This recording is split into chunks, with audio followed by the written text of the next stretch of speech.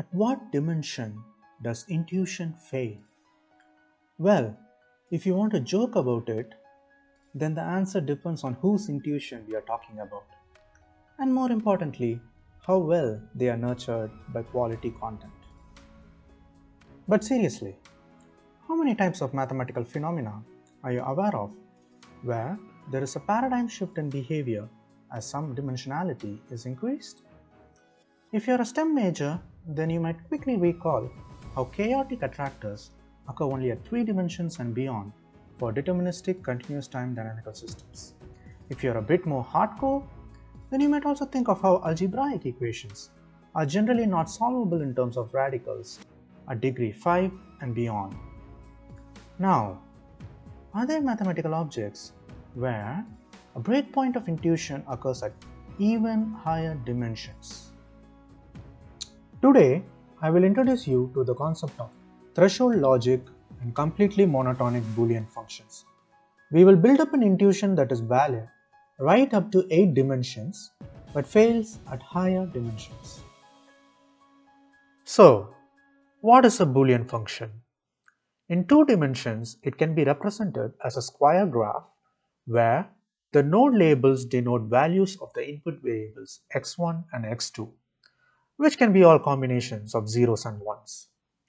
Each node is colored in blue if its output is 0 or in brown if its output is 1. Shown here are all possible 2-dimensional Boolean functions.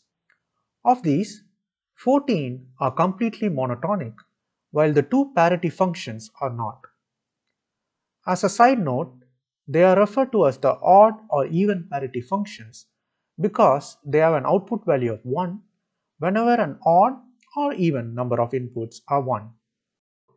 When is a function completely monotonic? Loosely speaking, it is when all possible parallel partitions of the function are compatible with threshold logic.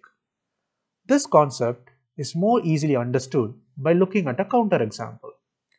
In the odd parity function, the x1 equals 0 partition and the x1 equals 1 partition cannot be both realized by a threshold logic over a weighted sum of the input values.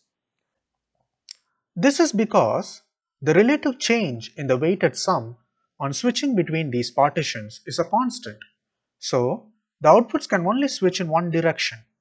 In other words, the outputs should either remain the same or only switch to colors of one tone, either blue or brown, not both.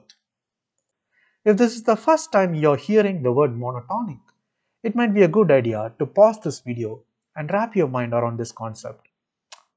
It is a necessary but not sufficient condition for threshold functions to be completely monotonic. Luckily, for 2 dimensions, it turns out that all completely monotonic functions are realizable by threshold logic. Repeating this analysis for higher dimensions is tedious, but it is known by means of computer-based enumeration that all completely monotonic functions up to 8 dimensions are realizable by threshold logic. However, it is possible to engineer completely monotonic functions in 9 dimensions or higher that can be proven to be unrealizable by threshold logic. Why? Why only 8? We don't know yet, but a brave person once said, "Every problem has a mathematical solution." To conclude, I hope that you developed a new perspective through this 4-minute video. Many thanks to Team 3 Blue 1 Brown for organizing the Summer of Math Exposition 2022.